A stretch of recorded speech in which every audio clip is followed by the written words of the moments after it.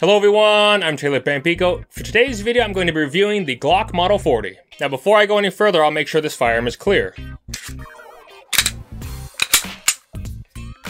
Empty. Let's continue, shall we? By now, I'm sure you're aware I'm a fan of Longslide pistols. I have the Glock 17L and I have the AMT Hardballer Longslide. However, I figured why not add a 10mm to the mix? And a great thing about the Model 40 as well as the Model 20 is they both have a 15 round capacity. I'm sure there are large capacity magazines for the Model 40 as well as the Model 20, which is just the standard size of the 10mm. Though I haven't looked for a larger magazine capacity for this gun. If it's not made by Glock, I might be a bit leery on it. Now, if Magpul offered a large capacity magazine for this gun, I might be more inclined.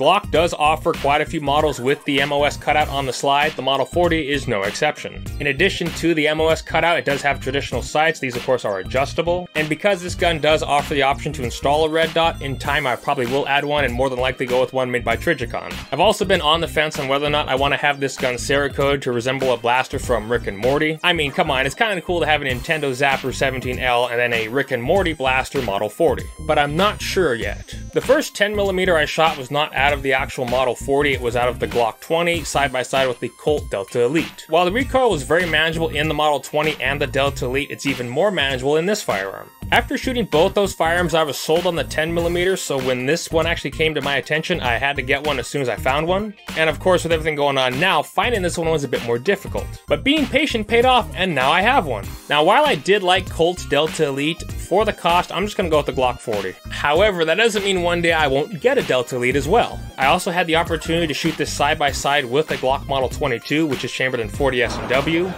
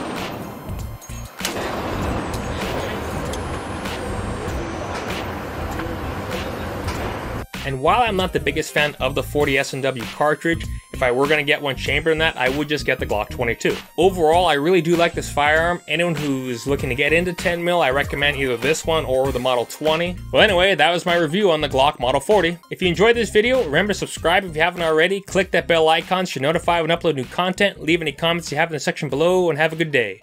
See ya!